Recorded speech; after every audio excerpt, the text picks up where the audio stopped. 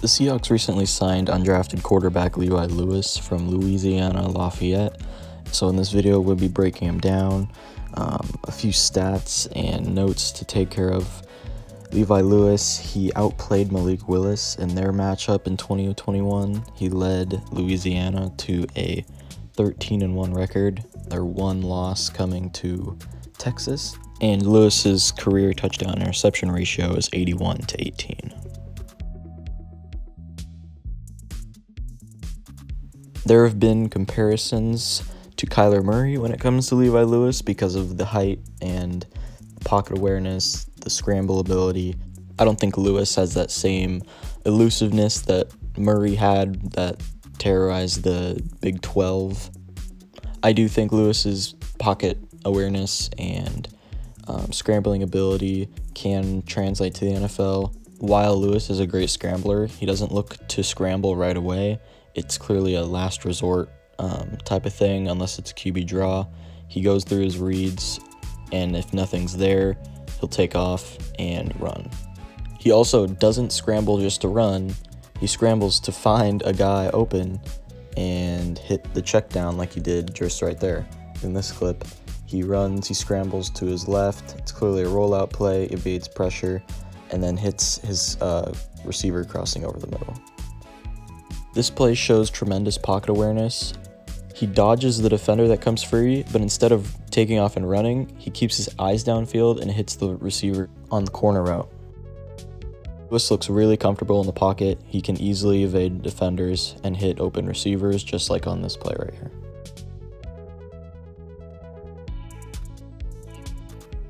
A common issue with short quarterbacks is throwing over the middle because of throwing over the taller offensive lines. This is not a problem for Lewis. I think his accuracy is best over the middle and on the intermediate throws. Another thing to note with Lewis, his throwing motion is very compact. You don't want a long, windy throwing motion like most left-handed quarterbacks do. I actually didn't even notice he was left-handed until a couple of minutes into watching him. A very quick, compact throwing motion. He gets the ball out really quickly. They ran a lot of RPOs at Louisiana, so a lot of quick slants like this right here. He throws with anticipation.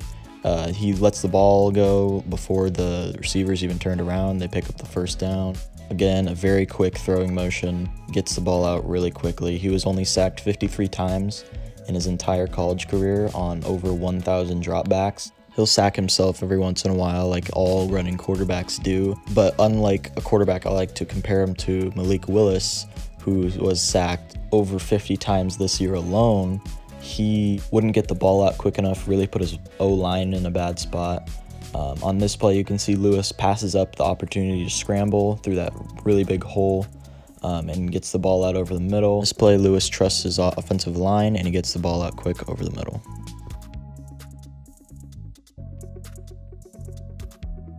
One thing you see college quarterbacks struggle with is throwing from the far hash to the sideline.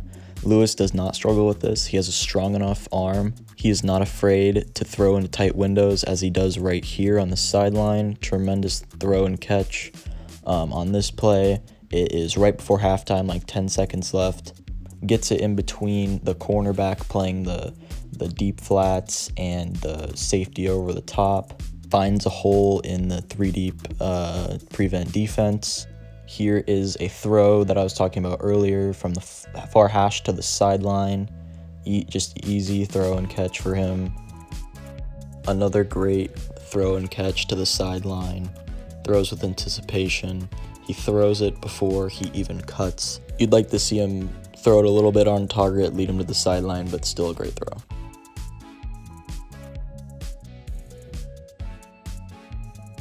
One of Lewis's strengths is throwing the deep ball. He unloads a 65-yard bomb to effectively put the game away against Iowa State, a Power 5 school. Lewis's accuracy actually gets better the further he goes downfield. His deep ball accuracy is absolutely exceptional. His technique and mechanics actually get better as he throws the ball deep. When he tries to throw with velocity or try and fit it into a tight window, he'll flail his arm to the side. But when he's throwing deep, he keeps it near his chest, which leads to great deep ball accuracy. One of the go-tos in the red zone for Louisiana's offense was the jump ball. Lewis was absolutely exceptional at doing this. Out of all of the games I watched of him, I've never seen him underthrow a jump ball. It's either my guy gets it or no one gets it. I believe that Lewis will compete for the starting job along with Drew Lock and Geno Smith. Winning it would be a little bit of a stretch, but I definitely think he can at least make the practice squad or even win the backup job.